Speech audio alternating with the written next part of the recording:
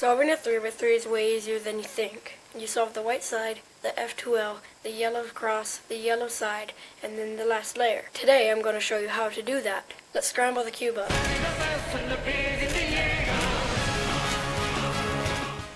The white center you're going to hold on the bottom. You're going to look for white edges. So this is a white and orange edge. This is a white and green edge already in place. We need to put this white and orange edge right there next to its center. So we can do that by flipping the cube, doing U prime, and then F2. Now we've solved that. Now we see that this white and blue one needs to go right there. So we're going to insert that like this. U, L, F prime, L prime.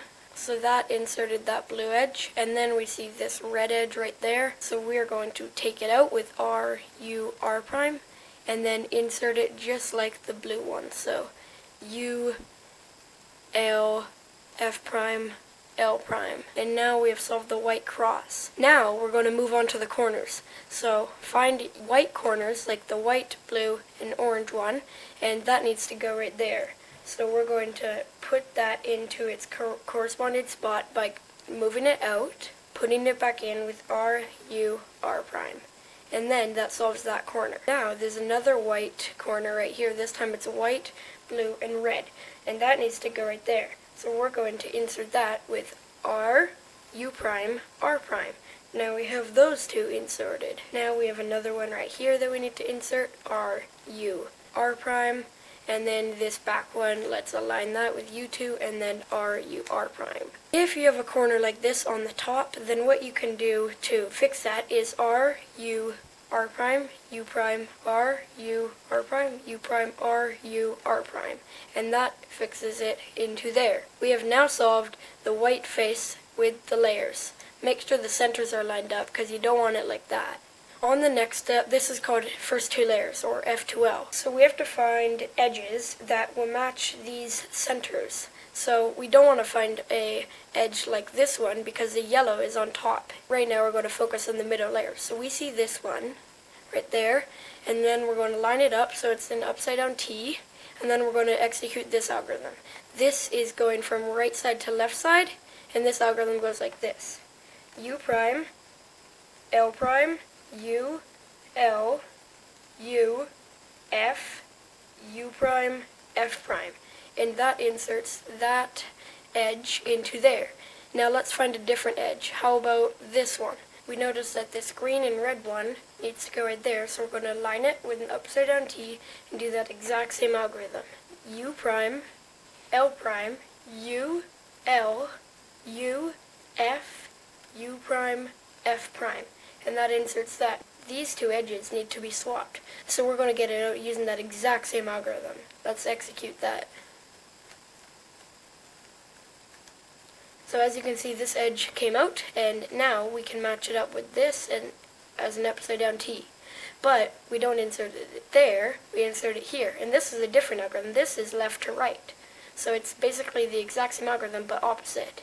So U, R, U prime, R prime, U prime, F prime, U, F. That inserts that right there, and it also takes out this. Now we're going to do that same algorithm again.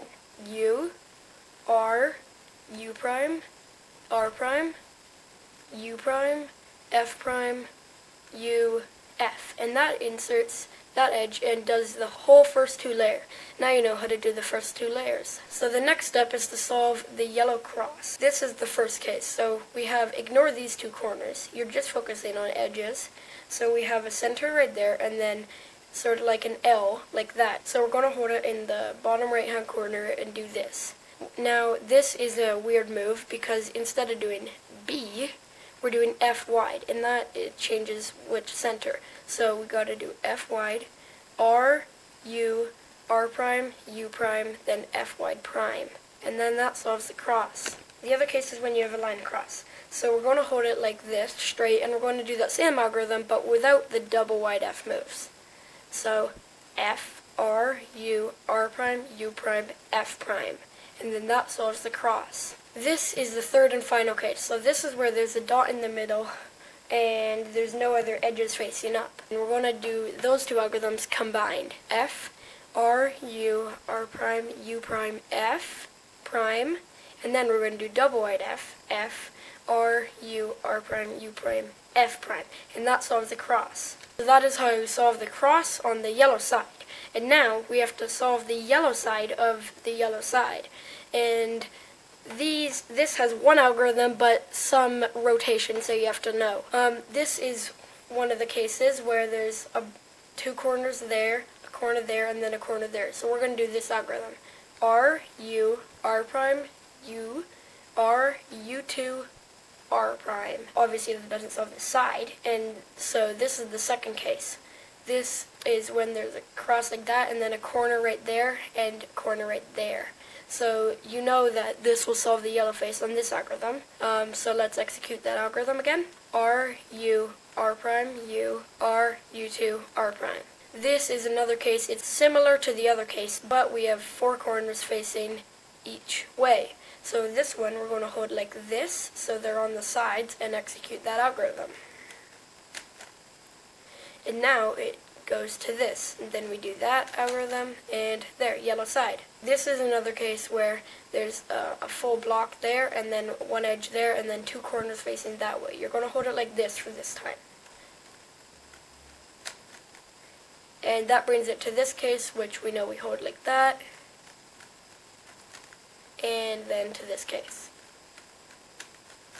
Perfect. This is one more case where there's a whole weird shape here with corners facing each way. So we're going to hold it like this, so there's a corner facing that way and a corner facing that way, and we're going to do this algorithm. This is the final case where we're going to hold it like this and do it. And then with this one, and then with this one. And then you solve the side. So now we're going to do the final and last step of solving the 3x3 Rubik's Cube. So right now we're going to try to get the corners solved. So if you have headlights like this, you're going to hold those at the back and do this algorithm. R prime, F, R prime, B2, R, F prime, R prime, B2, R2. So for this case we're going to do this.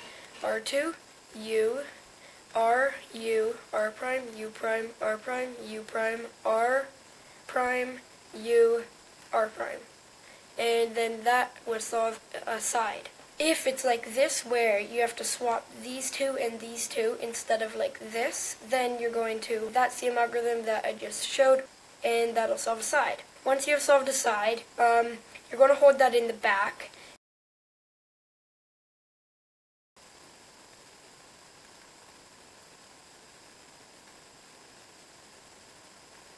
And that'll solve the Rubik's Cube. If it's like this, where this edge needs to go over there, this goes there, and then this goes there, then you're going to do this algorithm.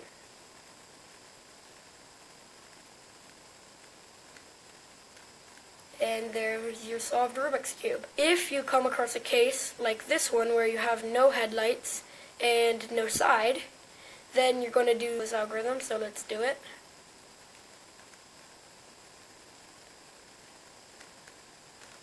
There we go, headlights. So that is how you solve the Rubik's Cube beginner method. You can slow down the video, or you can go back in the video to learn the algorithms. Thanks for watching, and I'll see you guys in the next video.